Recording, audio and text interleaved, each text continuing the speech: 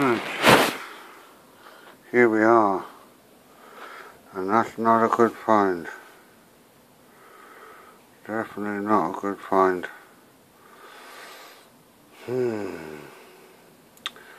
So, not like so, I've got trouble brewing here.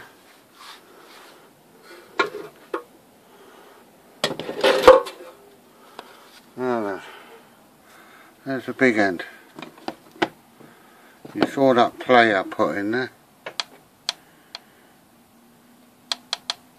That's not good.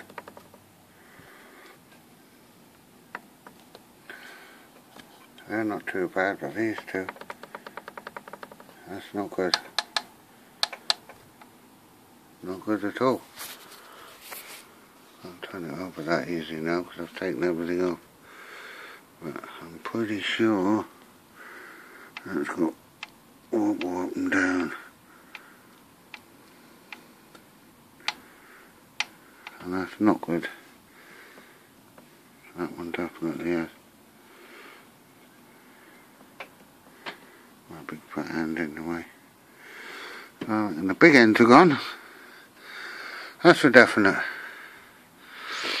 And tomorrow night, because I've had enough now, we'll tear it down a bit more. So the sludge is that. Oh, that's great, isn't it? So, I'm glad I tore this down and didn't just put it in there. So, Gold Seal engines, they get wore out too. I don't know what someone's done to this because it doesn't seem to be much wear on the bores. But someone, I think, has given this an almighty caning. They have really hammered this engine. The bloke I bought it off was going to put it in a racing car. But I think this engine's already been in one. And I bet you those big ends are in an interesting state. But we shall have a look tomorrow. As long as I'm up to it, because I can hardly bloody breathe these days. Being fat done out matters. And that poop in there is not looking good. Oh, I'm trying to get my torch to do as it's told. You can see that looks horrible. That is not good. Shite. I know this engine's been sitting around for a while. But that is ridiculous. These are parts that come off. They'll come off nice and clean and tidy. And the water pump looks a bit ancient, but it seems to be alright. I will replace that. And this what got me, because someone's greased this. Oops. You see that? Someone's greased it. Camshaft. That looks okay. Ooh. That looks fine. It doesn't even look worn, that thing. And it looks, the lobes look a little bigger. I might be wrong, but the bearings are not good.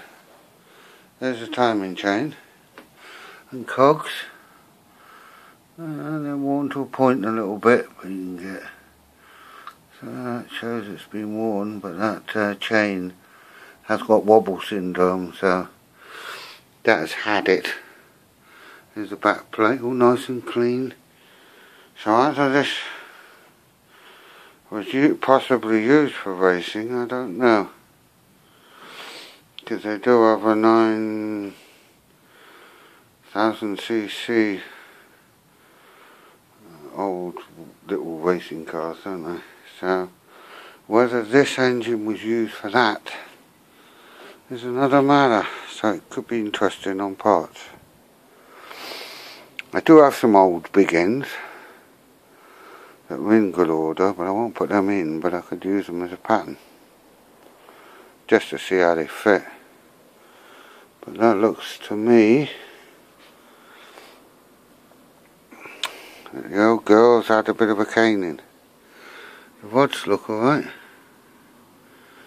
Standard enough, nothing special about them. Small ends don't look too bad. It's a very clean engine apart from that. Whether that's age, I don't know. I really don't, but the sump itself looks quite clean.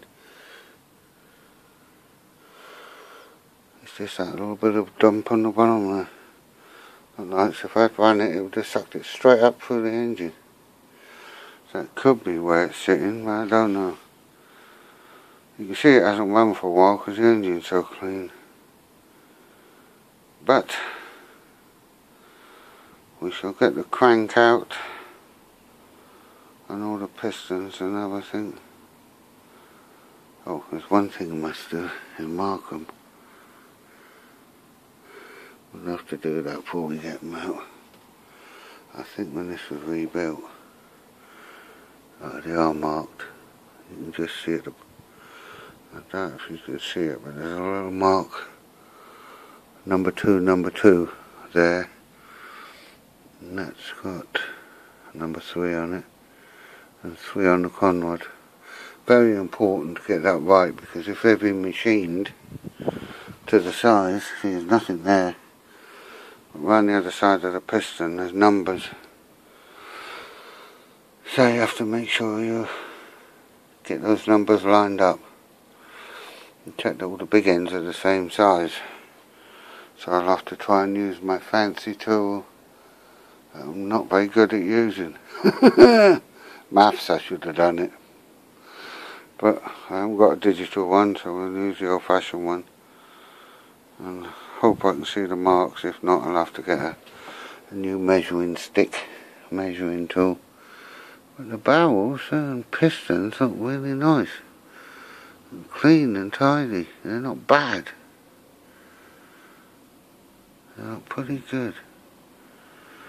So I might get away with a new set of rings. With the pistons.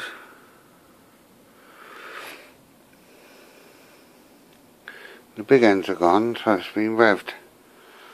So whether the person I bought it off lied, I don't know. But tomorrow night we'll find out why it's like that. You can see all my chisels there. Top quality chisels there. As you can see, that red one's had a real pasting. But this is a poor man's way of stripping an engine. On an old table that we used to sit out in the sun with. And the actual hole is covered up because I've spilt so much oil. Anyway, look, that's where the flag goes. Or the umbrella. Now it's my workbench. So, that little bit of panic about that rust in there was not to worry. It didn't get in the engine. But now taking it apart, it's going to take me ages to clean that up and rebuild it and check all the oil ways are clear and massive job.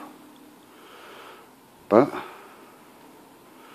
it'll be worth it, because one I got in there now has got crank rattle and big end rattle and this rattle, and the pistons are slopping about a bit, and yeah, cloud of smoke behind me. So that definitely needs a rebuild. I might actually do that one and sell it on to pay for this one. We shall see. I hope this phone is doing a decent job. Anyway, I've rapid it on too much. But that's what a Morris engine looks like at the front end. You can see here there's a few scratches on that. That's where the camshaft goes in, there's a few scratches on that. So I'm going to have to replace them. A few marks. You can see where the oil over is. They're not really in there properly. So I'll probably replace them. But the very clean.